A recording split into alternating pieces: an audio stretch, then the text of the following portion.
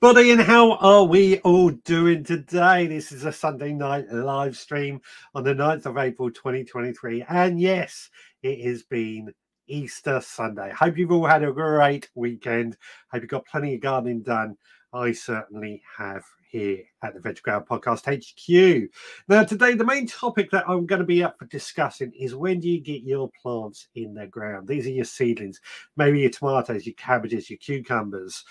That's going to be coming up in just a minute. But first of all, let's see if anybody is out there. Adrian is out there. Good evening to you. Turbo Stream is out there. Good evening to you. Ballycillion is out there. Good evening, everyone. Good evening to you. Philly SBB is out there. Good evening to you. Idaho Garden Girl, all the way from Idaho. Good evening to you. Who else have we got? Who else have we got? Jenny Hunnett is out there. Hello, everyone. Hope you're all well and having a good Easter weekend. I'm just planting some more potatoes in pots. Fantastic. Yeah, who's seen my video about planting out potatoes this week? Seems to have gone down really well. Digwell is out there. Says chick, chick, chick, chick, chick. That says hi all in chick speak. Indeed. Oracle is out there. What about everyone and my friend Stuart Jackson, Cement Pockets on the other outlet? Hope you had a brilliant holiday. Indeed, he was on holiday last week, wasn't he? Kate Spratt is out there. Good evening, Veg Army. Happy Easter. Good evening to you. Anna Jones is out there. Good evening to you. Stuart Jackson. Evening, Richard and the Veg Army. Nice to be back with everyone. Lovely to see you as always.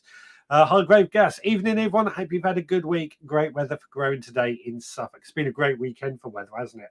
It's meant to change tomorrow, but we'll get into that a little bit later on. Who else have we got? Rebecca is out there. Good evening to you. Happy Easter, everyone, she says.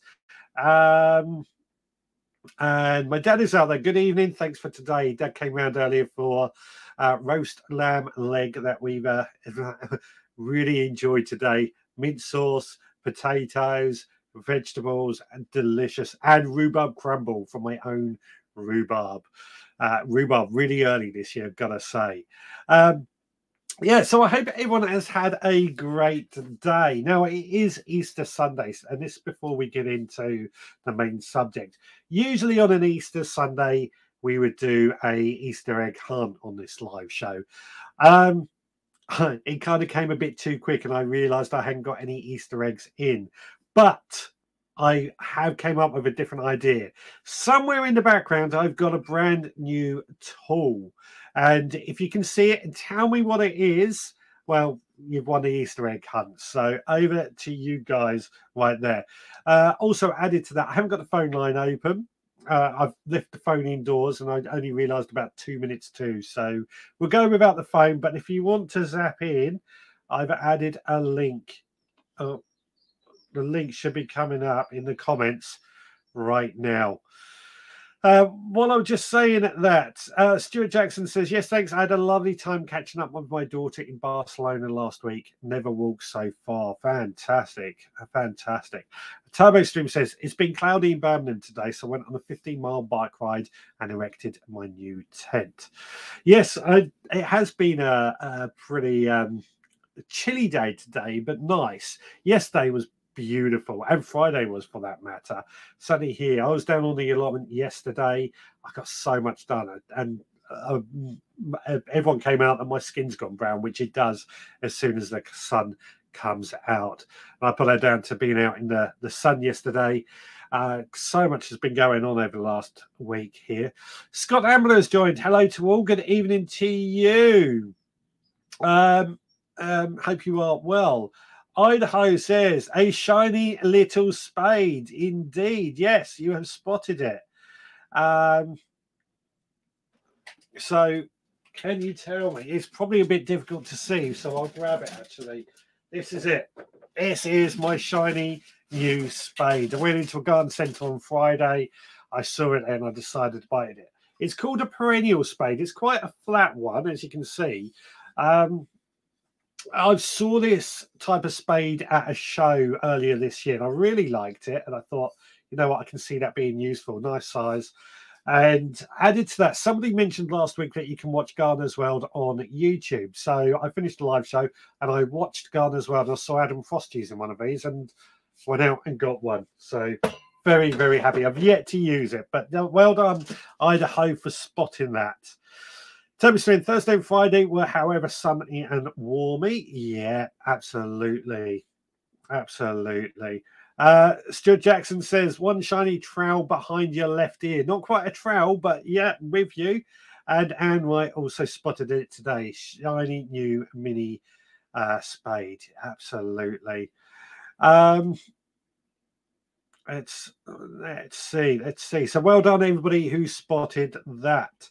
Oracle says, old school, drop the white front, sit in the soil. If you're okay to sit on, it's not too cold, and the plants will be okay. That's nicely bringing us into this main subject I want to find out is, when do you get your plants outside? When do you plant them out?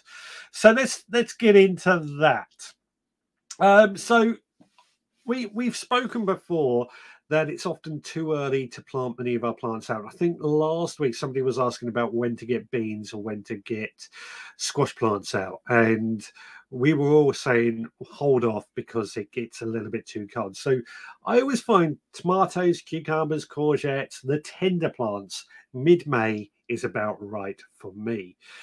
But this week, I've got some cabbages outside. We've got onions outside and in the ground. We've got potatoes planted. So I feel now is about the right time. And I would actually say we're a couple of weeks later than behind than normal. But that's about the right time to start getting some of the more hardier plants into the ground. What do you guys think? Let us know. And what signs do you look for? Kate says, managed to get down to the plot today. Was lovely to be out there. Kate, I saw you've been having a few problems. I'm glad you managed to get down there today, though. So fantastic work. Digwell says, I bet Kate and Phil had a chilly day. Indeed. Well, hopefully they'll. Did they? No, they're camping, aren't they? Camping up near you this week, if I remember correctly. Amanda has joined over on the Facebook group. Lovely to see you. Anybody else watching in the Facebook group, I may not see your name, so just let me know who you are, like Amanda has done here. Now, Jenny says, I have onions outgrowing nicely. Peas are taking off and starting up their support. Broad beans doing well. I will be planting potatoes in with my peas to maximise space and easier to protect.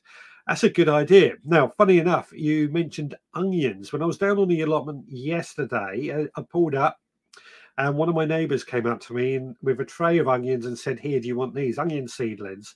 And I was debating whether it's worth getting my onions in the ground just yet because I'm a little bit unsure. But he got his in and he handed me this lovely tray of onions, which I planted out as well. So peas aren't doing anything yet here, but I'm sure there is still chance. Broad beans, however, that's a good one you've mentioned there, broad beans. So usually I get my broad beans sown directly in the ground October, November. This year, however, they got killed by the frost, but I did plant them out in about beginning of March, if I remember correctly, and they seem to be surviving. So it just goes to show sometimes how hardy certain plants can be. Rebecca says, if really tender, I don't pot them out till May. Absolutely with you on that. I completely agree. Mid-May, usually when Chelsea flowers show, that's normally the sign that it's a good time to start getting plants outside, I believe. Turbo Stream, on today's topic, I planted out the cauliflower and cabbages and the Boxing Day onions. So 2 rows of parsnips and 3 rows of field beans. You've been busy, haven't you? Cauliflower and cabbage. Yeah, I've got loads of those to go out. So fantastic work. Stuart says, I've finished planting my potatoes today, all in buckets and bags, but I do have broad beans to pot out. I think they will have to be covered from the cold. Broad beans are pretty hardy, actually. My broad beans are outside, no protection, just got to clear a few weeds, but they're doing okay. They're even flowering, so good. They should be okay. Jenny says, I'm not jealous about your spade at all. I think you should send some out in the supporters club packs. If I could, I would. I've yet to use it, so I don't want to say anything until I've used it. But if it works out nicely, I'll let you know. Kate says, I'm putting out some of my first tomatoes in the polytunnel tomorrow. I'll be potting out the cabbages and cauliflower. I've put carrots and lettuce seeds in today. That's a good point. When do you plant your polytunnels or your greenhouses up with the tender plants? I'll throw that out there as some extra questions too. Toby Stream says, I will direct sow the peas in a couple of weeks. French beans will direct sow no earlier than mid-May. I'm with you on that. Broad runner beans, French beans don't go in the ground until May for me, or they're not even sown. Idaho says, I usually don't plant my plants out until mid-May. Idaho, what about things like cabbages and stuff? I know Idaho obviously has a very different climate to what we have. I believe, are you still got frozen ground, or is it starting to thaw? So what about cabbages or other things like that? When do you get those out there over in Idaho? Nicola has joined. Hi, I was here, just went to make a hot drink. I've got my hot drink going as well. Valley Ceiling needed room on the polytunnel bench, so 50% of my cabbage, cauliflower, peas and onions from seed had to go out to make room, and 40, 30-litre buckets planted up with potatoes. I'm with you on that, funnily enough. Part of the reason I've been getting my plants outside is to make more room in my greenhouse. My greenhouse is just absolutely full up at the moment. Well, it was full up. I couldn't move in there, so I've made a bit more space. My leeks, they're not in the ground, but they're outside. My cabbages and brassicas are slowly going outside. Tomatoes won't, obviously they're staying in the greenhouse, but now, you know, we've got the greenhouse down on the allotment as well, so good.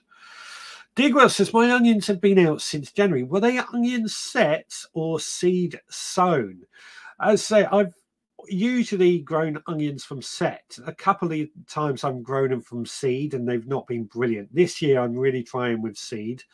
They seem to be doing quite well. It's when they go in the ground that I fear the problem might be. Right, so Jenny says, I've ordered my fig leaf shark fin seeds last night. Let's cover the garden in vines. Yeah, I know. Yeah, they do grow. Well, what I've seen, they do grow big. Interesting stuff. Where did you get them from in the end? Oracle says, sometimes you have to take the risk to Stuart Jackson. I didn't see what he was on about, so we'll carry on. Turbo Stream, I seem to have regained my energy, so I'm keen to get on with stuff in case the fatigue returns. It's been a tough couple of years for me with energy levels. I know Adrian Turbo Stream has suffered quite a bit with COVID over the last couple of years, so hopefully you're doing okay now. And yeah, I've got sympathy with you. Chris Taylor has joined. Good evening, everyone. Good evening to you. I hope you are well. And Stuart Jackson, I've started selling plants already. £150 yesterday, all full of brain tumour charity. Sold chilies and lemongrass plants went down well. That's fantastic, isn't it? Fantastic. Already doing well. That's great to see. Rebecca, I've got plenty of things in my polytunnel whilst I'm waiting for my tomatoes to grow. I want to use the space to put onions, beetroot and lettuce. I shall see how it goes. So, yeah. So plenty of, I think from what I'm reading, a lot of us are having the same sort of trouble. Our polytunnels, our greenhouses are full of these seedlings, and trying to get them outside can be a bit of a problem. So what are the factors that you generally look for when it comes to planting out? My voice went really high there, didn't it? When you're planting out your plants. For me, as I've said with the tender plants, mid-May is normally the safest bet for me. What we usually do is take our last frost date, which for me is usually around the end of April, and then we add 2 weeks just to be careful, and then we would look at planting our plants out. You can find your last frost date online. A quick search will tell you when that is. And that's usually a good guide, but it's not foolproof. I still keep a close eye on the weather to see if we're going to get any cold weather, then I've got to keep the fleeces handy. It is possible for it to still get a frost at the end of May. I think, was it last year we had a frost at the end of April or something that decimated a lot of people's crops? But then, as I said, with a greenhouse, I'm wondering if I can get some tomatoes actually inside the bed of the greenhouse. I also did a few more barrow runs to the bottom gate to keep topping up the leaf mold bin. I'm addicted to making as much leaf mold as possible, says Turbo Stream. Indeed, yes. Idaho is saying it's starting to thaw. I could probably get the brassicas out, lagging behind with sowings indoors and clearing beds. Slacker. So just starting to thaw out. That, we're really lucky with our weather here. We haven't had a frozen ground, so that's really interesting to hear that. Richard Gold has joined. Hello all. Happy Easter. Good evening to you. And Ernie has joined saying good evening, viewer. Good evening to you. Katie John Rambo McDonald. Good evening all. I accidentally planted over 70 tomatoes. Hopefully give them away to some of the local community. I know exactly how you feel there. We've got way too many tomato plants, but we never... we'll use them. We'll find uses for them, but 70 is quite a few.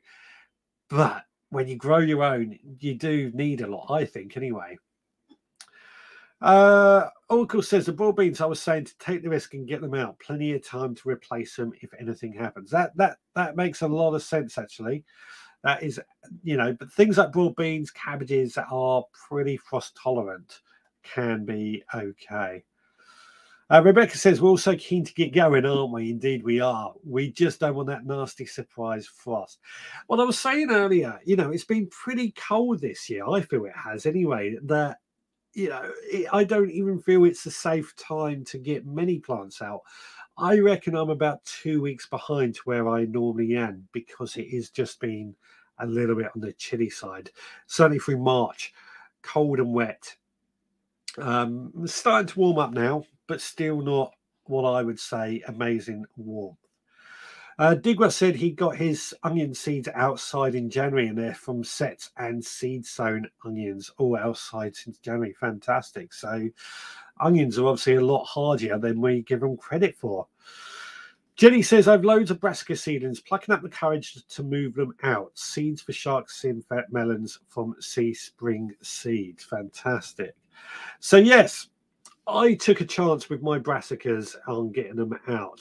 What I often do actually is when I'm in a garden centre, I actually have a look and see what plants they have available outside. Now, it's a bit unfair because they do have a bit of protection. I've got to admit, I did see they were having even the tender plants out, the tomatoes, the chilies, all in pots, obviously, on their shelves and stuff. But they didn't look like they were in a position where they get brought in overnight. But to see the brassicas outside, even in places like the range and things like that, where they're not protected in any way as such, to see those were outside for sale gave me a good feeling that it was a good time to start getting the brassicas out. Of course, it's not foolproof, but it was just a good indication. What else have we got? Money Boots has joined. Hello all. Happy Easter. Happy Easter to you too, buddy. Turbo Stream says, my broad beans were direct sown in mid-March. If I transplant them, they seem to get checked by the weather and slugs. The direct sown ones always come up, and when they are ready, always do okay. It's always good to, I always think it is good to try and see what does come up better. I always tend to sow my seeds and then move them out. But direct sowing, if they do come up better, often they catch up anyway. But if they do okay, the biggest problem I find is rodents with those sort of things. I've had, my potatoes, you saw in the video actually that went out this week. My potatoes, we had a squirrel or something try and, dig the potatoes out. So Katie John Rambo McDonald, getting tomatoes out for the daylight and heat, bring them all in the kitchen every night. It's quite a job. I know how you feel on that. I'd like to think of my system that I have as like a what's the word?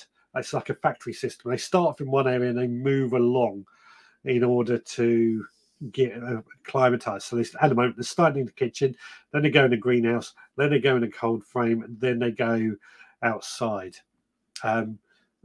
News, talking of a cold frame, I spoke last week of trying to use a an old fridge, a bottle fridge, as a cold frame. It failed. It was. I think it's be fine during the winter, but when the weather gets warm, it cooked a lot of the seedlings. It just got so hot. Was it Monday, Tuesday? It was very warm down here. And I came home. I opened those doors, and steam just came out of the fridge. So I won't be advising that. Kate says, with my allotment being further away, I've been sowing in the house. I'm really running out of room. I've got a picture of that coming up a little bit later, actually. Digwell says, most of my seedlings are out of the greenhouse now. Just chilies, aubergines, eggplants to Idaho, and tomatoes left in, really, but keeping an eye on the weather. Yeah, I've still got my chilies and my aubergines in the kitchen. Only my tomatoes are in the greenhouse. I'm thinking they might do better in the greenhouse, but they're just still a little bit too small for me to take that chance just yet. Limby has joined. Good evening to you.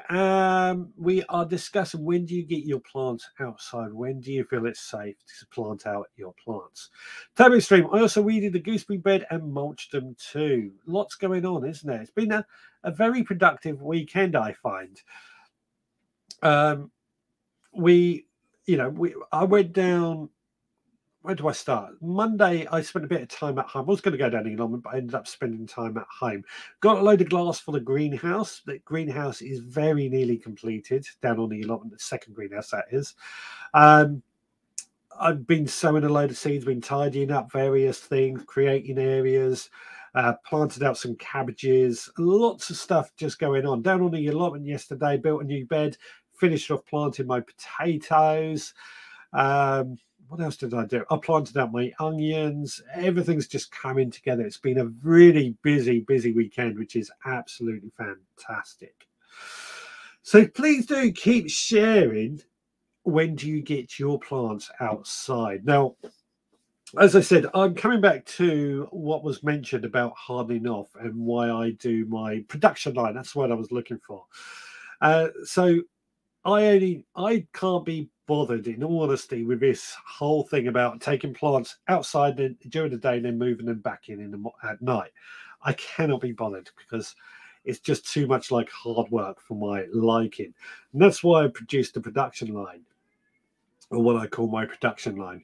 It used to obviously include the heated propagators, but this year we're not using them. But my seedlings mostly start in the kitchen. Some might start in the greenhouse. And when they germinate and get pricked out, and I feel they are strong enough, they then go into the greenhouse. Just a little bit cooler, getting a bit more light, and hopefully encourages them to grow a little bit better. Biggest problem in the greenhouse at the moment is slugs and snails, but we're getting hold of that. When I feel that they should survive outside in the cold frame, which again is a little bit cooler, it doesn't have a top on the cold frame, I've put over some fleece, that's when they go out to there. Again, see how they get on. If they survive that, then they go outside completely, cover them with a fleece. But hardening off for me is just one of those processes that I don't know if it's completely necessary in all honesty, but I find a production line like I have it works nicely. Jenny says, I haven't sown my tomatoes, etc. yet. I have too many to rotate. They will catch up. There's still plenty of time. It's not like aubergines or chilies where they need such a long growing season. There's still plenty of time to sow those. Turbo Stream says, my tomatoes haven't germinated yet, but the sweet peppers, are just starting to show. Excellent. Sweet peppers are really behind this year, but excellent stuff. One of my tomatoes is 24-inch tall and in flower. I saw it as a seedling in it with the chilies and potted it on. So it's a volunteer. It sounds like it's a volunteer one. Excellent stuff. Lynn B says, I planted my runner beans and I can see them shooting up in my greenhouse, of course. Makes me happy. Also, my sunflowers are on the way. Fantastic. We were discussing that earlier, wasn't it? Sunflowers, runner beans. Great to see how they get on, actually. Digwell says, some say that hardening off is a waste of time. I've got to admit, I'm kind of in that view. unless you have a heated greenhouse, then I feel it is necessary. And what I mean by that, if you've got a heated greenhouse that is at 20 degrees all the time, and then you then take those plants outside straight away, and it's, might be 15, 20 degrees during the day, but night drops down to 2, 3 degrees. That's where I think it's a problem. If it's not a heated greenhouse, then I don't think you have the problem. My personal opinion, but happy to debate that if anybody has any thoughts on that. For me, I mean, if weeds are growing, then we know it's warm enough outside for plants to grow. That's always the key thing I look for as well. Stuart Jackson, I will be in a greenhouse all this coming week as I'm still on Easter break. So look out for pictures next week. Can any recommend a runner bean good cropper? Thanks, team. There are runner beans coming out in the supporters pack in May, so don't worry too much. But if anybody has got a good runner bean, then please do share it. I look forward to seeing your photos, Stuart. Lucky you having this time off, I've got to say. I would love it. Oracle says, I agree, Digwell. I have never hardened anything off, straight in and hope for the best. Yeah, I'll be interested in the science. It's one of those things everybody says that you have to harden off, or it's a good idea to harden off. But I think there's still a bit of debate, and it does depend on what the plant is. Anna Jones says, first week of June for tender stuff up here in Northumberland. Not just frosts, but also strong winds can really ruin young plants. That's a good point. Very good point. I was focusing a lot on the weather. Strong winds. Very good point. Didn't think about that. I mean, I don't know if anybody else does this. When I'm in the greenhouse, I do brush my hands across some of my plants to try and harden them up and relate or get that strength going. But I don't know if that, again, makes any difference. Nigel Digwell says he's got no idea what this volunteer plant is, but it's possibly a vine tomato. Excellent stuff. Money Boots says a Benchmaster is a very good runner bean. There we go. Benchmaster. That's one to try. Charles Dowding only hardens courgette, tomatoes, peppers, and alike. Yeah, they're tender plants. It makes sense. It makes perfect sense. Again, I come from it. If it all depends on that constant temperature, I think anyway, is, my unheated greenhouse, temperature drops overnight and it can go down to about 2 degrees. So I think it's all about that nighttime temperature. Jenny says, I'm looking to get a second zippy greenhouse to help with the production line. A little protection and easier if I choose to get them out for a bit. Charles Dowding doesn't harden off, just uses fleece. Yeah, again, I kind of agree with it. I wouldn't say I harden things off, but I do move things along to different areas to try and do that. Again, my thing. Money says, hardening off just reduces the shock to plants. I do harden plants off because the cold frame is an overspill for the greenhouse, like myself. Absolutely. Perhaps that's something we should experiment with, is whether hardening off does make a difference. That might be something we look at. Nicola, I picked up some container from a micro brewery, going to cut the bottoms off to make cloches. Fantastic. I love all this secondhand or making things out of what we have. I always do think that's a great idea. Let's quickly have a look at some of the photos that have came in this week to the Veg Grower Podcast.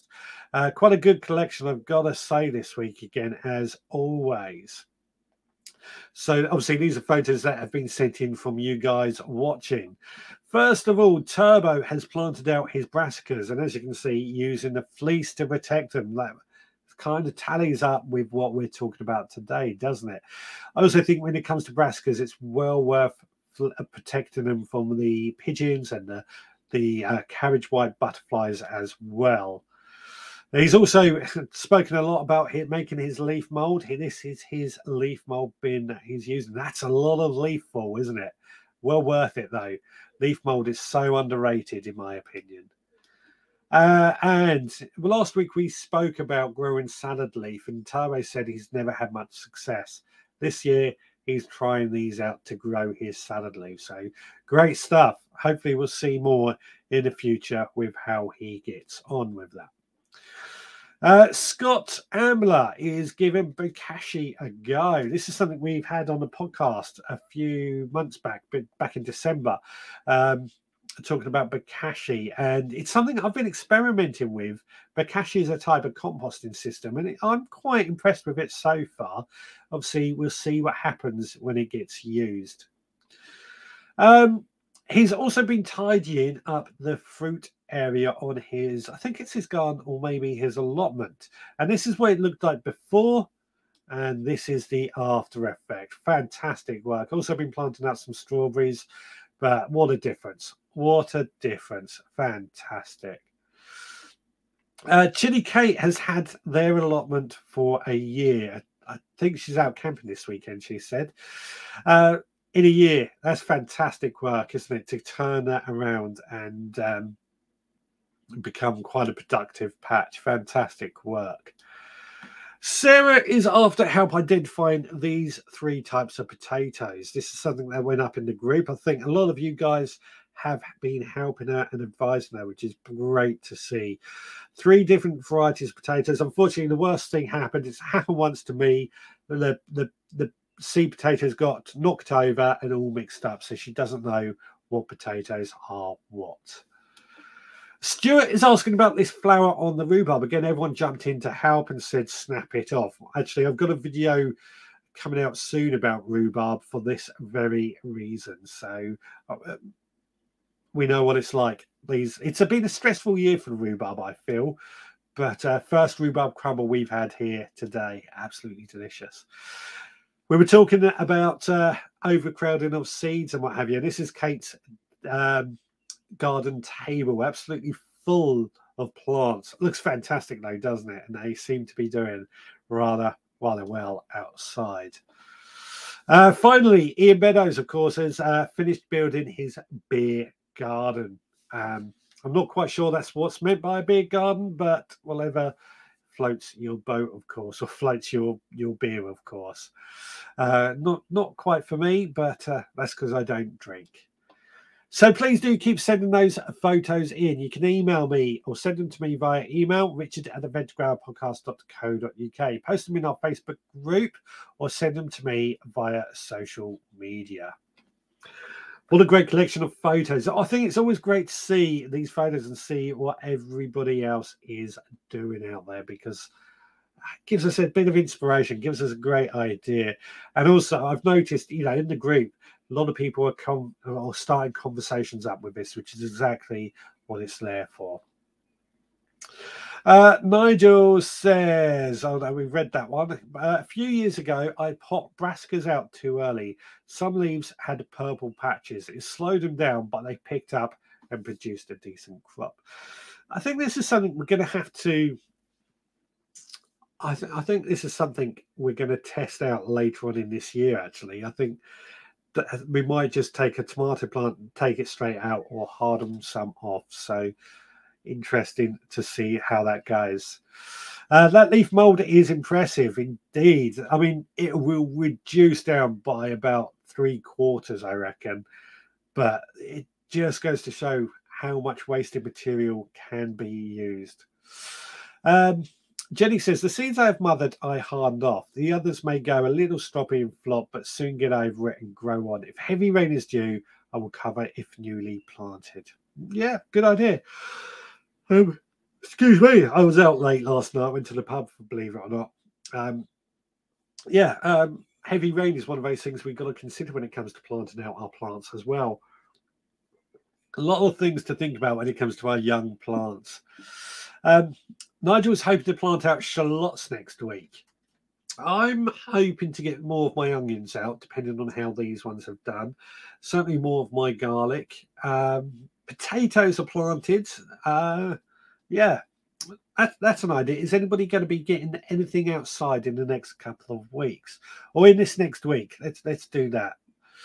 Turbo Stream, I've topped that leaf mold bin up 3 times, Kate. There's masses of leaves delivered to our allotments, so why not take advantage? I wish we had it delivered to our allotment, I'll be honest. It would go down so well. Mark potato tubers with a Sharpie. Excuse me, that's an idea, isn't it? Mark them with a Sharpie. Stop that from happening. That is a very good idea, Nigel. Very good idea. Limby, those plants look lovely. And Kate says that's my kind of beer garden. Anna Jones says, great photo, everyone. As does Kate Spratt. Indeed. Oracle says, I never knew you were teetotal, Richard. Never make wine from the allotment. I wouldn't say I'm teetotal. I just don't drink. I'm always driving, so I just don't drink for that very reason. Turbo Stream, lovely pics again. Nice to see others' plots. Indeed, it is. Always nice to see others' plots. So please do keep sending those photos in. And don't forget, you can take videos of plot tour. It'd be good to get a plot tour going, actually. Is anybody... If we had enough videos for next week, would a plot tour session work? Let us know. Digwell, the colour of the light shoots was a clue to solving Sarah's potato problem. Yeah, I saw that.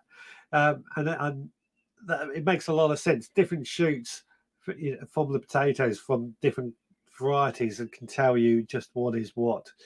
Good point there, Digwell. I think that was a good clue. Allotment, ditto. Oh, sorry, to Nigel. Ditto about the marker on the seed potatoes. I've never thought about marking my seed potatoes, I'll be honest, but I think I might do that in the future, next year. My worry, my only concern, would the chemicals in the permanent marker pen seep into the potatoes and affect them in the future? I guess it wouldn't. But that was my only worry. Talking of which, I had a question this week that, Adrian, if you're out there, you might be able to answer. And it was about the sheep's wool compost. If sheep are dipped in chemicals and stuff, is all that chemicals going to be left in the sheep's wool? I think I've had this question before, and it's one I'm going to throw out there to anybody else. Jenny says, my bare root rhubarb has only just came through. I was starting to think it had rotted away. Veg Grower rhubarb seeds going well. When would you plant them outside? That's a good question, actually. Very good. Excuse me. Timely question, Jenny. I just moved. So earlier this week, I moved 1 tray of the rhubarb that I've grown from seed to the cold frame. They're very young, very small at the moment, and they seem to do okay. So today, I've moved the 2nd tray out to the cold frame as well, and the 1st tray is got into on top of my bench, if you like. So I think they're going to be okay outside. I would still offer them a bit of protection. I think I'm going to need to pop my rhubarb seedlings up quite soon, but they should do okay outside now. Or they seem to be doing, or my ones certainly seem to be coping outside now. Kate says I can do a video for next week. Fantastic. A video tour would be great for next week, please. Jenny says potatoes going in next to peas tomorrow if rain allows. That's what we're talking about. I mentioned earlier when you getting your plants outside. Ian Meadows just restarting the veggie pod, hoping to get tomatoes out from the greenhouse before 8 weeks in Spain. So daughter just needs to water and maybe eat. I tell you what, Ian, in the veggie pod, I don't know what size. Have you got a medium veggie pod or what? But the tomatoes will romp away in there. They grow really, really well in there, almost too well. So fantastic to see. Idaho says, we cannot get Sarpe Myra potatoes over here. Finally found a company that had them, but instantly sold out. I did order some Charlotte potatoes instead. Interested to try these varieties not normally seen here. Yeah, I think Charlotte are very, very common over here. Sarpe Myra have become common because of the blight resistance. But I always think it's interesting how, particularly how things are different for you, Idaho, to us over here. And this is what having these conversations makes so great. My Tyler Extreme says, I do intend to shoot a video. I keep forgetting to take my lapel mic. I need to find it and put it in my pannier bag so I don't forget. Yeah, I know how you feel. I know how you feel. When you see the grow along video, I actually attached my wireless microphones, but the battery ran out halfway through, so I had to rely on the GoPro microphone, which is rubbish, but it turned out pretty good. Nigel says, you do not eat the seed potato. Another alternative is to use a water-based marker. Now, I know you don't eat the seed potato, but everything grows from that seed potato, and there's all that chemicals going to go out to the other seed potato, the other potatoes. That's what I was thinking. I would guess it's going to be very, very minute, if it does at all. Saying that, if permanent markers are available for kids, it's probably not poisonous. I don't know on that. Don't quote me on that at all. I'm just thinking out loud. Stuart says, I'm up for a plot tour next week. Something was said about pea and potatoes planted in the same place. How does this work? Thank you. If it works, I will try this as my plot is small. I was interested in that as well. And that was Jenny, I think. Peas and potatoes in the same place. But yeah, if you can do a plot tour for next week, that would be great. Then we can do a plot tour video. I actually shot a plot tour of my home plot, my allotment, but I never got it. I never edited both of them, so I might reshoot them for next week. Adrian says, I would not think in the wool, but possibly in the poo, but should not affect anything as it would need to be well rotted when used. Okay, that's the question that was asked about the wool compost. So probably not. There, I can't remember who was asking. I think, was it Ballycillian who asked? I think it could be. Where have we? Digwet says, video tour. I bet it rains now. Yeah, I bet it does as well. But still do it. If you can do it in the rain, that would be even better. April showers, after all. Hence, I would use my GoPro for that, obviously. Ian, granddaughter here for a couple of days this week, so plant peas in the greenhouse as I can leave them without any. Yeah, he must have got lost along the way. Find out more on that. Digwell says Sarpomyra may be blight resistant, but they are not the best taste. I agree with that. I completely agree with that. They are not the best tasting potato by far, but the blight resistant just means we get something out of them. They're not very good for roast potatoes either, I found, despite being sold as good roasters. They're really not. They don't crisp up enough, I found. Adrian says, my sheep have very few chemicals in them apart from occasional medications. There we go. That's what we like to hear, Adrian. So absolute fantastic to hear that. Jenny, I'm growing potatoes with my peas. I'm growing 2 rows of peas with potatoes in the dead space down the middle. Oh, right. So if you think potatoes down the middle, peas growing up like around them, that makes a lot of sense now. That'll work. I can see that working quite nicely, actually, because that'll keep the potatoes cool too. Good stuff. That's a good idea. Nicholas says, I have astroturf in front of my static. I found a mustard plant growing on it from last year's seeds, I expect. Yeah. Yeah. Seeds seem to pop up everywhere, don't they, these weed seeds? Now, Digwell says, I wouldn't worry about the marker pens. I've just started my compost trial. I wouldn't plant anything in 4 of the 15. The marker pen might make them taste better. Yeah, you saw the compost trial I'm doing with 6 different types of compost. I found it. I think it was Kate who shared last week the video of the New Horizon compost that she picked up, and it was interesting that the bag that I got wasn't anywhere near as bad as Kate's bag. I thought that was interesting anyway, but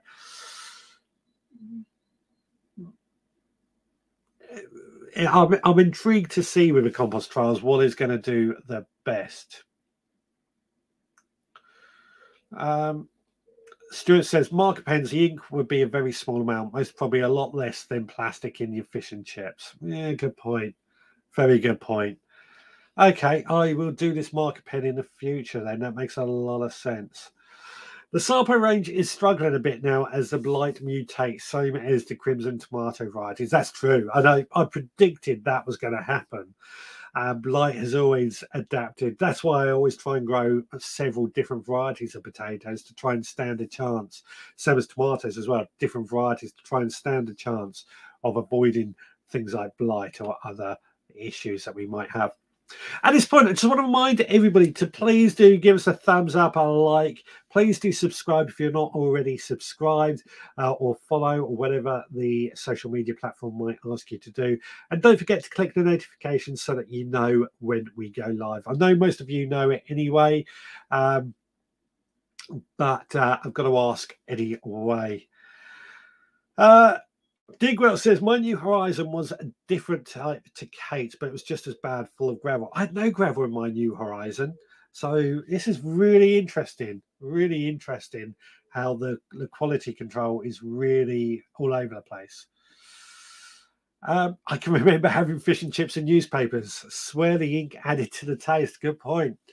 That's a very good point, isn't it? Oh, yeah. You've persuaded me, guys. You've persuaded me to not worry about the marker pen. I will not worry about it in the future. Right, if you do want to zap in, as I said, I forgot to bring the phone out with me, but if you want to zap in, the link is going up in the comments right now. Click on the link and you can appear on the screen with me. As I excuse me, as I said, when do you get your plants outside? And are you prepared? Are you prepared at the moment for your plants to go outside? I've been talking a bit about growing cabbages, and obviously a lot of the soil preparation has gone into getting that bed ready and cleared of weeds, limed and everything like that. I'm at the point now, I think I'm nearly ready with our beds. I'm just waiting for the weather to warm up, but especially on the allotment, the beds are really come together. Just clear a load of weeds. And I think we are nearly there. Turbo Stream is now saying, "Oh, fish and chips." So yesterday, we were out walking the dog as we do. Was it yesterday? Or was it Monday? No, it was yesterday. Obviously, we're on the seaside here, so we walked past the seaside, along by the river, down to the seaside. We've got a lot of fish and chips, busy tourist place. That smell of all that fish and chips was in the air. People sat by the river, sat on the seafront, eating fish and chips. We came away wanting fish and chips, and now you've made me want fish and chips again. I can't have any, but I want some. Digwell says the 10-second rule when you drop food on the floor. Yeah, absolutely. Yeah. 10-second rule. Everyone runs that, don't they? Anna Jones says, I think your own compost will win by a country mile at the Veg Grower Podcast. I've got to admit, the compost I used on my own stuff wasn't the best I've ever made, but I'm hoping it is going to be the best compost for growing the best potatoes. But it all depends. All depends on what happens when we empty it out, of course. I certainly think my own compost is going to produce the most amount of potatoes. It's all going to boil down to the slug damage and things like that as well to see what does the best. Jenny says, I am a Kramit incarnate. They help each other enjoy each other's company most of the time. Even then, don't plant those together plants tend to do well most of the time. Honestly, I've seen some of those memes going around that say don't plant these plants together, and I'm looking at it and going, but they do really well together. So sometimes I think people come up with their own rules. Sorry you had that too, Digwell. Hope the other ones do better for you. I got some Sylvia grow instead, and it's amazing. Yeah, silver grow. I've seen quite a bit of silver grow. That seems to be doing really well. I need to make some new beds so I have somewhere for veg to grow. Yeah, we're all we're all needing more beds. I've built a new bed on my allotment yesterday, and I'm looking at it thinking, why didn't I do this before? Just more room, more room. Nigel says the peat-free composts out now are just pot luck, even between the same brand. This is what we're finding.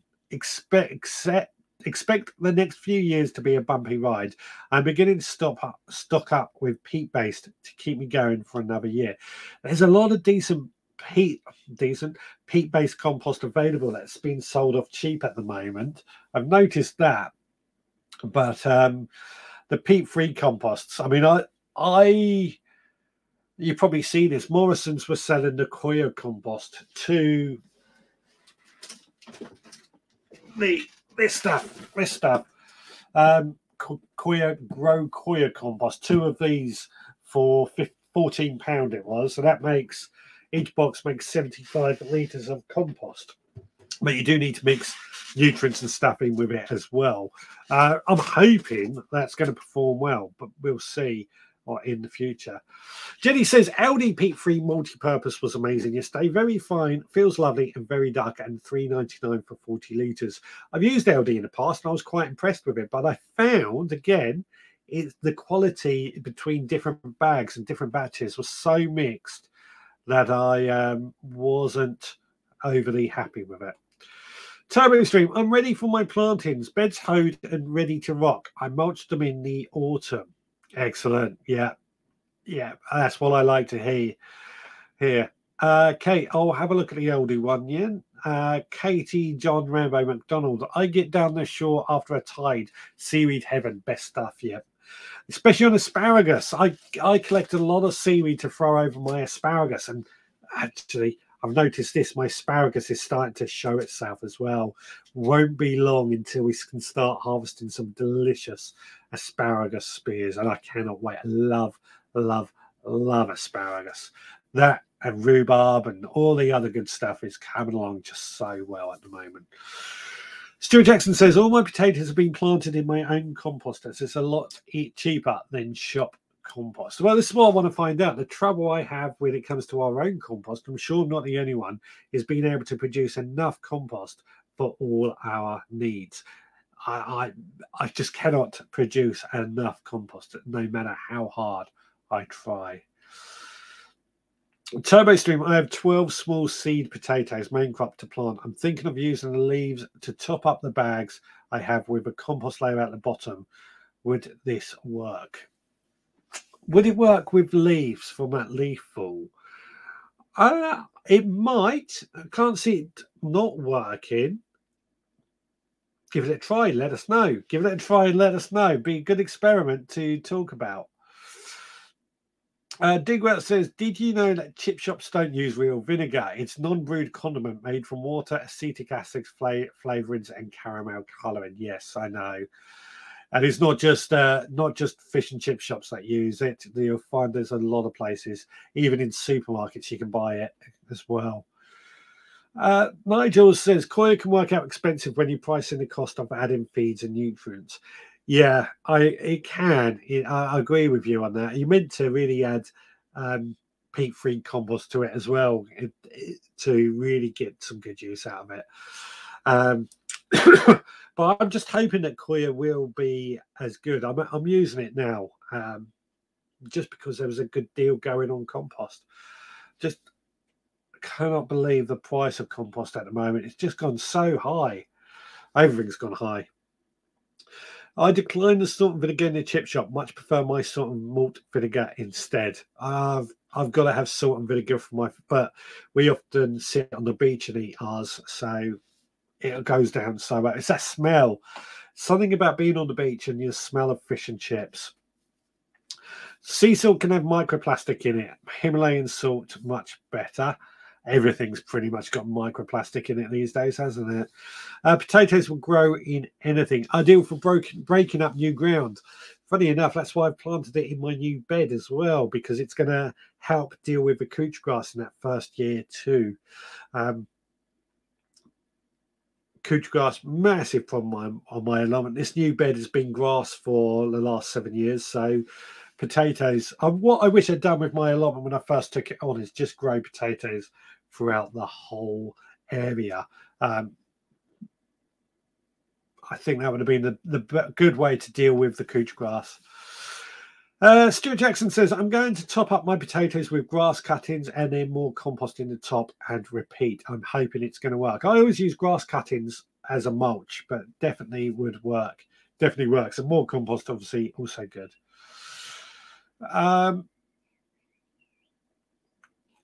Nigel says, fish and chips on the beach or alongside a fishing harbour. Exactly what we've got here. I tell you what. Oh, it's heaven, isn't it? It's just heaven, isn't it?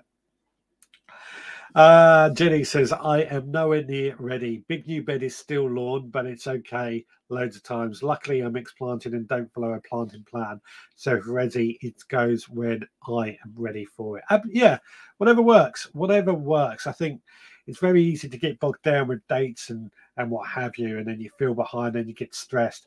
Mother Nature doesn't have a timetable. Always remember that. Right, guys, let's do a grow along video. This week we said we were going to grow cucumbers. I've set this up slightly different because I'm going to start putting these videos out as their own independent videos as well later on in the week. But cucumbers for this week is what we're sowing. Right, well, hello everyone. Now, each week on our live stream, we do what we call a grow along, which is basically me just sowing a few seeds and the audience is invited to sow seeds along with us, and we share tips on how to sow these. I'm saying this because I'm planning to put these videos out as standalone videos each week as well. So this week we are sowing some cucumbers, and I've got quite a few cucumber seeds to sow down here. So the first batch that we have here are these cucumbers that are called Beth Alpha. We've got, there should be 10 of these. So all we do is just take a single seed and push it into the ground. Now I filled these trays up with basically seed sowing compost and a mixture of perlite. And I'm using these sort of plug plant starters just for convenience. I find that cucumbers can grow pretty quickly, and therefore that can lead them to being a bit quick to pop down roots. So by having them a bit more space, we can prick these out straight into pots as and when needed. We've actually got more than 10 in this lot, so this is good. This is good. So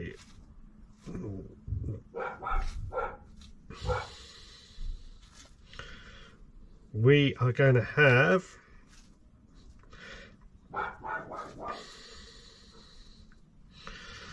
so there we go. We have got 16, 4, 8, 12, 16 of those. We're just going to cover them back over.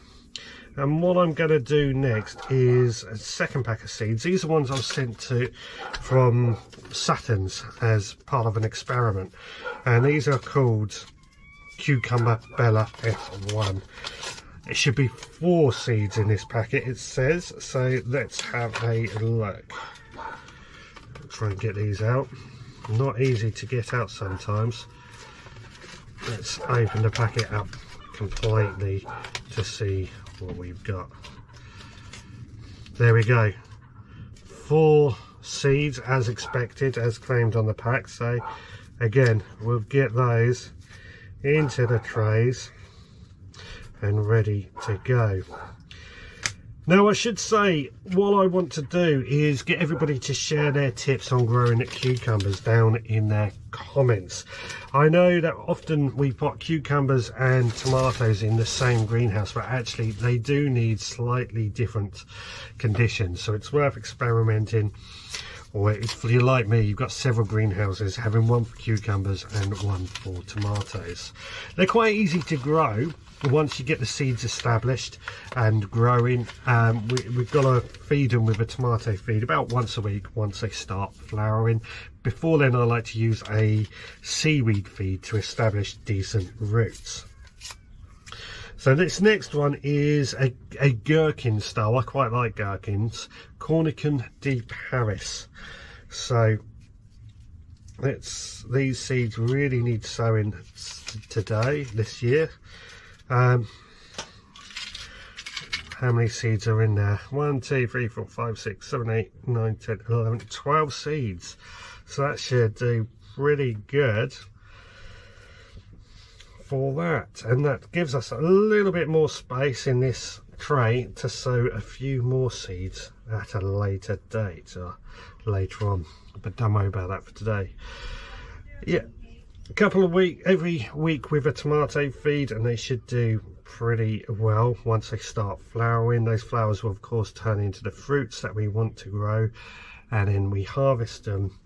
What I find is they sometimes produce, depending on the variety, a prickly cucumber, and once the prickles come off easily, you know it's time to harvest them. So that's what I find. Again, it does depend on the variety. It's also worth noting that when it comes to cucumbers, you often find only female varieties for sale. That's because if their males are on the branch, they tend to lead to some sort of sour, bitter tasting cucumbers, which isn't what we want. But if you have got a non all female variety, you've got to then remove the male flowers in order to avoid that. But like I said, check in the comments down below, leave a comment on how to sow cucumbers, or if you have any questions, leave them down below as well and see if anybody else answers them. Right, I'm going to keep these indoors until they germinate, and then we will prick them out.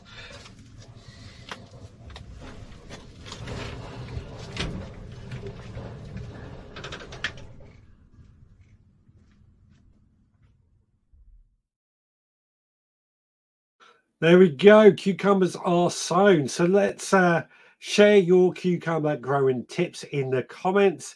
I will be putting a video out on as a standalone video. And also, what do you think we should sow next week for the grow along? We've got plenty of things that we've sown and are doing really, really well. I've got to say, the basil has started to show itself. I should start taking photos to show you guys. Peas haven't done anything, which is unusual, but quite a bit has been doing well. What have we got? What have we got going back? I'm talking about fish and chips a lot, so we'll pass over those because I'm getting hungry. Digwell says cucumbers next week for me, so far behind. There we go. Well, that ties in nicely with the grow along. Turbo Stream says I'm waiting till later in April to sow the squash and cucumber seeds. Yeah, you know, cucumbers aren't too bad, but it's the pumpkins and stuff I would wait for. Adrian says going back to sheep's wool, it could have some chemicals in it, but well, I'll be interested to find out. Ian says off to Blackpool with the grandkids next week. Looking forward to fresh fish and chips for tea. Don't forget mushy peas. Oh, you're making me hungry again. Every week you seem to do this. Jenny says microplastic has been found in breast milk. Humans have broken the planet. Shocking, scary, and completely avoidable. Absolutely. Yeah, I'm with you on that. Nigel says tip with cucumbers, water from below. Good idea. Good tip. That way you don't get this stem rot. So water them from below is a very good tip indeed. Stuart Jackson says I will be growing my cucumbers outside this year. Then I'll have more room for my tomatoes in the greenhouse. Most tomatoes will do okay outside. As you know, I've spoken about this many times. I've got one greenhouse on the allotment for tomatoes, the other for cucumbers this year. Adrian says, going back to sheep's wool, it could have chemicals in it if they've been dipped. Not many people dip nowadays, and I don't know what use wool would be as would be slow to rot down. Oh, so the dipped wool might be slow to rot down. Okay, interesting. Turbo String, cucumbers sow twice as many as you need. The slugs will eat the first batch. Good tip. That's a very good tip as well. Jenny says, not sowing my cucumbers yet. A few varieties to try. I don't look forward to sowing cucumbers. I find them to be such divas. They can be. You're right there. They can be. I always find the biggest problem, of course, is stem rot, which is why watering from below is quite a key thing. Barry Searing says, Stuart, I've never been successful growing cucumbers outside. Maybe I'm too far north in Belfast. you should be okay. You should be okay growing them outside. I mean, cucumbers are a tropic plant, but they are known to do okay outside, so I should think you'd be okay. Jenny says they are like stroppy teenagers, and Idaho says I like the diva cucumbers. Nicola says my number one tip is you need to take them out of the packet. Yeah, absolutely. And he says the camera centered in a greenhouse makes you look like you're a World War II fighter airplane, like the Harvard.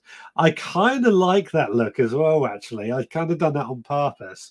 I mean, that is on the GoPro as well, so you get a bit of a fisheye lens on it. But I like it. I like it a lot. I might try the other camera one day. They don't need pollination, says Idaho. Well, that's why you remove the males. Well, you don't want the bitter tasting cucumbers. Digwell says, even though I have a greenhouse, all of my stuff grows outside. You need more greenhouses. It's my key to that. My greenhouse at home is for seed sowing. My greenhouse is on the allotment, one for tomatoes, one for cucumbers. Stuart says, this will be my first year growing cucumbers outside. I will let you know how it goes. Jenny says Suttons have a great pea for making mushy peas. Oh, do like mushy peas. Do like mushy peas. Digwell says to Ballycillian, grow ridge cucumbers. That's a very good point, actually. Ridge cucumbers. They should do much better outside. Excuse me. Turbo Streamlin says, last year I sowed 3 cucumber plants. The slugs ate a lot. I couldn't be bothered to re-sow, so no cucumbers last year. I always think it's well worth trying cucumbers. I love cucumbers. I personally like the little cucumbers as well, the gherkins. We pickle those. I know not everybody likes pickled cucumbers, but I love them. I love them. I think they're delicious. Kate says, mine failed spectacularly last year, so I'm having none of that this year, and I'll find a way to grow them. Starting in hydroponics and normal soil to see if there's difference. That would be a great experiment, actually, Kate. I'd love to see the difference between the hydroponics and the normal soil. If you could do that, that would be really, really interesting, in all honesty. Right, guys, so what seeds do you think we should sow next week? I'm personally thinking dill, the herb dill might be a good one, but what do you guys think? I'm just going to have a swig of my coffee. I'm quite fond of dill, especially as it goes with cucumbers, but it's up to you guys to choose what we should sow next week. As I said, I'm going to put that video out as its own standalone video because, well, I'm making it anyway, so I might as well. And I could do with making a few more like that of these videos, or each week doing a grow along video like that to see what we can grow each week. I think every week we can sow seeds. Every week. Unless I'm on holiday or something, which ain't going to happen anytime soon. Any ideas on what to sow next week? And keep sharing your cucumber tips as well. As I said during that video, I like to use a tomato feed to feed our tomatoes once they start flowering. Obviously, tie them in as they grow as well. I don't ever remove the lower leaves because I never feel the need to do that with those. But if they start to go yellow or change color, then that is the time to remove the bad leaves, just because they're not doing any good, and I find that's good for good housekeeping. I've forgotten what mission I set for everyone last week, so you have to remind me. Oh, was it something to do with compost? I can't remember. Cannot remember. So we need a mission for Nick for this week as well.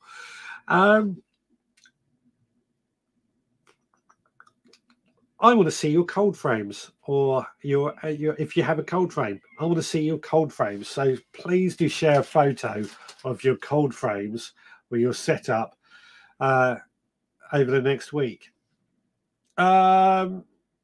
Richard, do you think I'm too late to grow some more tomatoes and chilies? I have a decent amount already, but wanted to give lots to friends.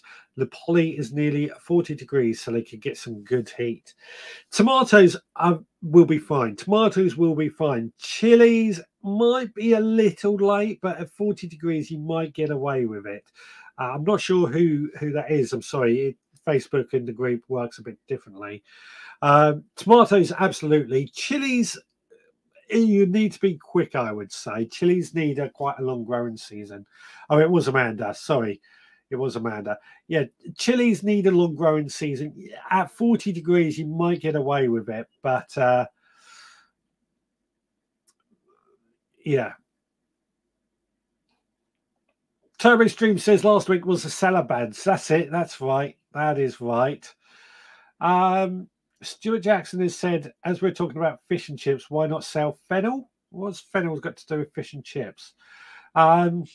I'm not a lover of fennel, but we could do it. But Digwell says dill is good. One of the very best plants to grow as a companion. It helps almost everything except other amplifiers. I'm leaning towards dill. Kate also says dill. It's one I've struggled to grow with for some reason. I think we'll do dill. I think dill is going to be a good one as well. My cold frame is my veggie pod. Does that count? Absolutely, it counts. Yeah, please do. I want to see your cold frames for the next week. Jenny says, what varieties of cucumbers are you all growing? I have Crystal Apple, Dragon Egg, White Wonder, Crystal Lemon, Armenian Yardlong, Gherkin, Vinlow, Pickling, and Marketmore. I think I've got some Gherkin, Vinlow, Pickling as well to get in the ground, there. Plus I sent cucumber seeds out this month in the supporters club, so you should have those as well, Jenny. They were the Beth Alpha ones, if I remember correctly. Herbal fennel, great with fish. Yeah. Yeah, I got to admit, I don't like aniseed, so I've never really grown fennel. So yeah. Could you do some basil too? Mine's never successful and I need lots as companions. So I actually did do basil a few weeks ago, which has germinated in the kitchen, but I will be sowing more basil in the future.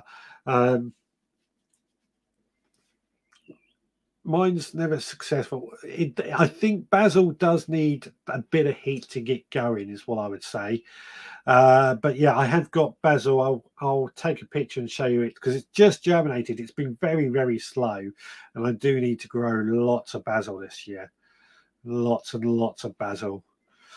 Turbo Stream, my cold frame was sat on by foxes, so I dismantled it. I will have to show my seed bed instead. Yeah, that would be great, actually. I do like a good seed bed too.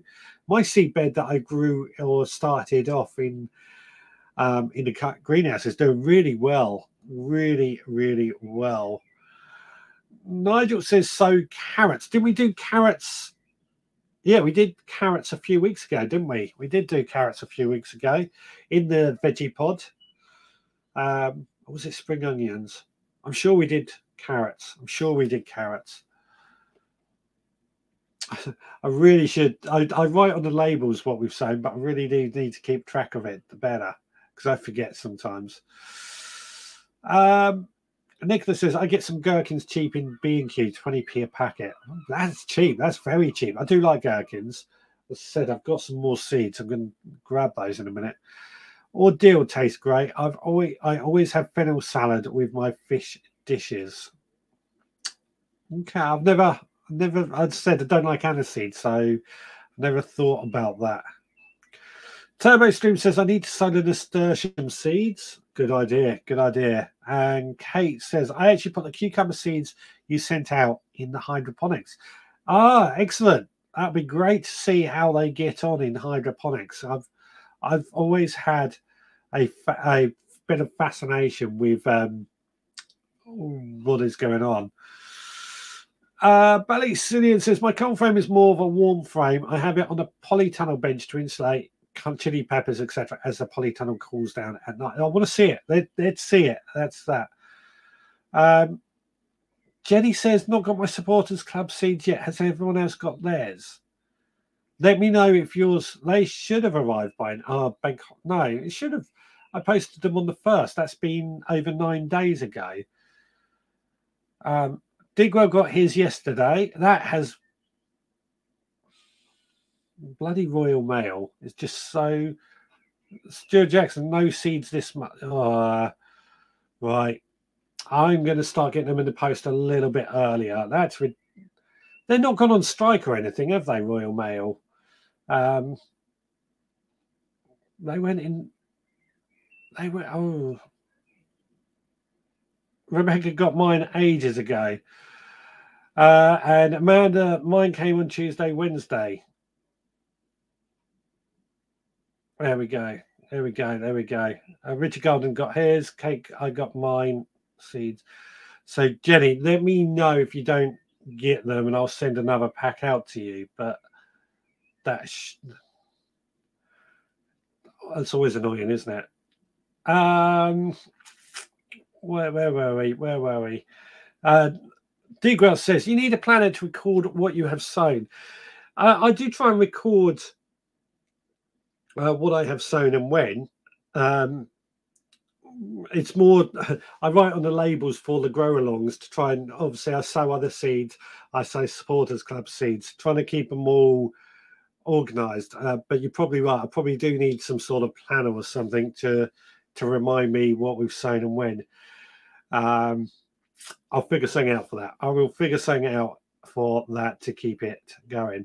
Rebecca says, have we done a beetroot grow along? No, we haven't. That's one we can do in the future, actually. That's a good one, actually. Beetroot, love beetroot, absolutely delicious. And yeah, we'll do a beetroot sow along at one day. We'll do dill next week, we'll do fennel a time, basil at one time, and beetroot. We've got quite a few to get through now, haven't we? It's busy with the seed sowing. Hargrove Gas got his, excellent.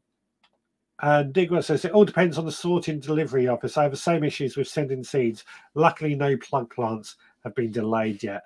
Yeah, I mean, I post them all at the same time, so they should all, in theory, go out together. But it's always frustrating, isn't it?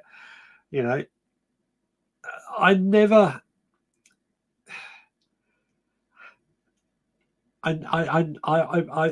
always had a lot of faith in the postal service but there's no other options, unfortunately, anymore. There are, but they still rely on Royal Mail, and I don't know if there's any strikes going on or anything. Richard Golden probably could tell me if there's strikes going on, but I don't think they are. Royal Mail are still having problems. They make sure the parcels are worked first, as there is more money in parcel post. Yeah, perhaps. Yeah, well, I'll look into options. And see what we can do. Well, but yeah, as I said, I always send them out on the last working day of a month so that I know they are gone, and it usually gives us plenty of time. But I might start doing it a bit differently instead. Turbo Stream, pickled beetroot, sharp cheese, and pickled onions is a summer favourite of mine. I do like beetroot. Indeed. Pickled onions as well. I saw some pickled onion seeds. I must sow those. I'm going to do those in the veggie pod. That's an idea, isn't it? Growing pickled onions in the veggie pod.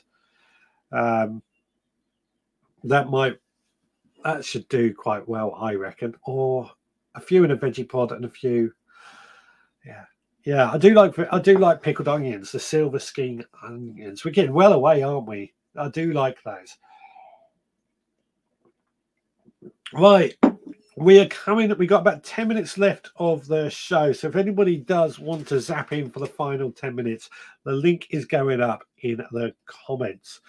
I do think these grow-alongs are seeming to be pretty popular. So if anybody does want us to grow any particular seeds, and throw down the suggestions, because I do got to come up with some plans. You know, I'm trying to trying to plan these live shows in advance a bit more, in order to try and get some sort of consistency and get everything planned out ahead. So I'm always planning. So everything is open. Anne Wright says beetroot and cheddar sandwich. Yum. Oh, you get me hungry again. I mean, fish and chips now, beetroot and cheddar sandwich. Yeah. Golden gourmet shallots for pickling. Yeah, pickled shallots work just as well, but pickled onions, gotta grow those. Digwell says, I have had 4 out of 5 booked collections not collected, so I had to rush to the Royal Mail delivery office with the plants. Yeah. It's annoying, isn't it? It's annoying when your business basically relies on Royal Mail and you need them to do what we're paying them for, basically. So therefore, Richard, we will get them in the next few days. Please don't worry. I'm sure we will understand. I do worry because I worry. I do worry because I want you to get them. Pickled bunions. That's Turbo Stream calls them pickled onions. Pickled bunions. Yeah, it's a classic, but you can't beat cheese and beetroot. Yeah, we're going to have to do. We're going to have to do cheese and beetroot sandwiches. I'll tell my wife to make those for my lunch one day. Good things are worth waiting for. Seeds are always a joy, so worth the wait. Yeah, well, we always try and make sure the seeds are good. I only finished my 2022 pickled shallots a few weeks ago. Still crunchy. Double dehydration is the way to go. Tell us more about this, Digwell. Double dehydration. What did you do? Excuse me, for your pickled shallots. Because normally what I do with our onions is I salt them, let them live for about 24 hours, let the water come out and try and drain the water off as much as possible. And then wash them, obviously, and then pickle those. What's double dehydration? Kate's asking the same thing. What's double dehydration? Digwell says, I've had to pump my prices up due to the postage rate increase. It is postage rate has gone up. There are cheaper ways I'm looking into, but I'm a bit unsure at the moment. Shark fin, that would be a big grow along. Don't worry, I'm only joking. I would do a shark fin grow along, but I think too many people would be afraid of it. My favorite sandwich as a child was cheese and pickle. Yeah. You know what? Pickled recipes. We've got to come up with some pickled recipes. Perhaps that's something we can do on a future live stream. Pickled recipes. I'm sure Digwell, I'm writing it down now. I'm sure Digwell will come up with some great ideas for that. There we go. Right, these things. Kate says, this year I started to like pickled onions. Isn't it weird how taste changes as you get older? But sadly, I'm not there with beetroot or olives yet. I was thinking it's amazing how flavour changes. I never used to like curry. Now I love the stuff. It's my favourite meal. Absolutely, yeah. Jenny says, I'm with you. Love cheese and beetroot sandwiches. I'm going to have to give it a try. I'm going to have to get some of those. Absolutely. I know you guys have great food combinations. I've never heard of beetroot and cheddar sandwiches or pickled beets, cheddar and pickled onions. Piquing my curiosity and taste buds. You know what? I think we're going to have to come up with some good chutney or beetroot pickled recipes one week. We might do that in not too distant future. Like I say, next week I want to see your plots. I want to do a plot tour videos if you can send them in. If I don't get enough videos, I will come up with a subject. Tanya Reynolds, lovely to see you. Ferments, she says. And we're talking about this double dehydration, fermenting, or ferments as a future recipe, the future idea, fermented food. Got you. That is actually a very good one to recipes. That's a good one as well, actually, fermented recipes. Yeah, I'll throw that in there. Thank you, Tanya. Nigel says, I soak the onions in malt vinegar for about 3 months, then pour out half the vinegar and top up with water. Keeps at least 2 years. They are usually all gone by then. Yeah. Definitely that. Definitely that. Dearwell says, salt them for 24 hours, then do the same with sugar for 24 hours. As much water comes out on the second day as the first. Damn, another secret gone. I never thought that's a good idea. I never thought of that. Yeah, that's a good one. Thank you, Steve. I like that. Kate says, I'm doing a fermented food course at the end of the month. It should be interesting. Kate, we might have to borrow you for this fermented food recipe episode then. That'll be a lot of fun. Nigel says, first night, sprinkle with salt and cover with a towel. Yeah, pickled onions. Love it, love it. It's the smell as well, isn't it, in the house? When you're doing all those sort of things. I mean, we sit there with TV on, peeling all the onions to get rid of all the skins, and then salt those, and that smell just ferments right through the house. Absolutely fantastic.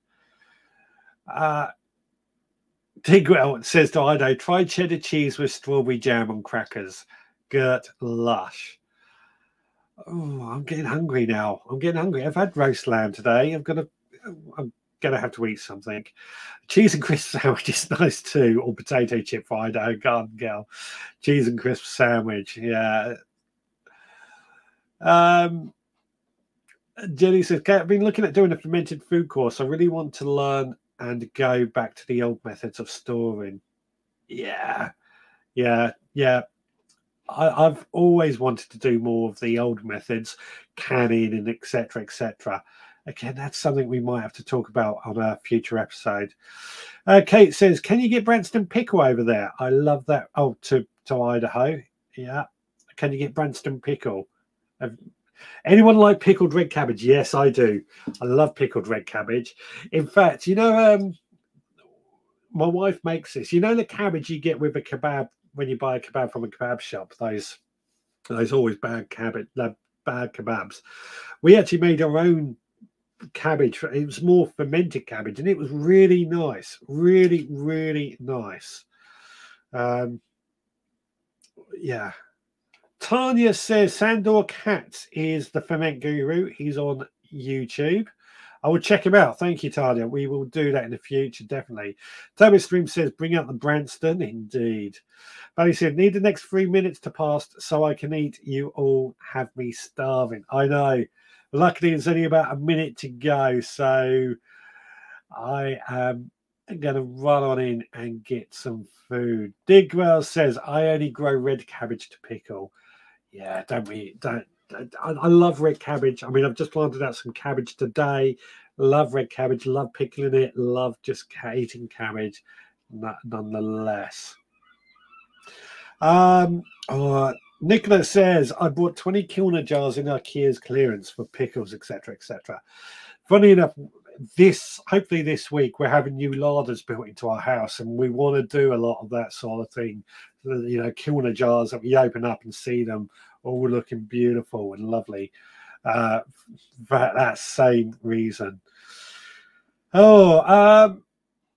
Kate says, we're going to start wrapping up in a minute, but the course I'm doing is a lady who did a brilliant kombucha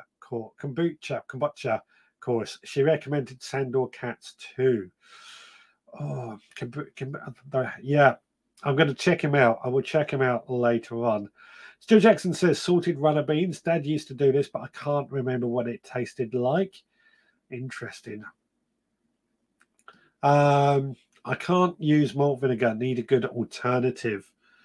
Try the chip shop stuff, says Digwell. There you go. Turbo Stream says plot tour and cold frames next week, everyone. Yeah, plot tours. So let's see your plots. Cold frames. Want to see your cold frames as well next week. And we're going to be sowing some dill next week as well. So lots to get through next week. Have a great week, everyone. Still got tomorrow. Well, most of us have still got tomorrow off work, because some of us don't work anyway, but you lucky people who are in that position. So make the best of it. Rebecca says we always bring it back to the food. Well, that's why we grow our vegetables, isn't it? But you are very, very good at making me hungry, and I am starving now. But it's always good. I'm going to be talking about growing cabbages on the podcast tomorrow. If you are interested in that, I will do a supporters club podcast as well when I finish. But I look forward to seeing you all again next Sunday at 6 p.m. where we do it all again. So until then, guys, please take care.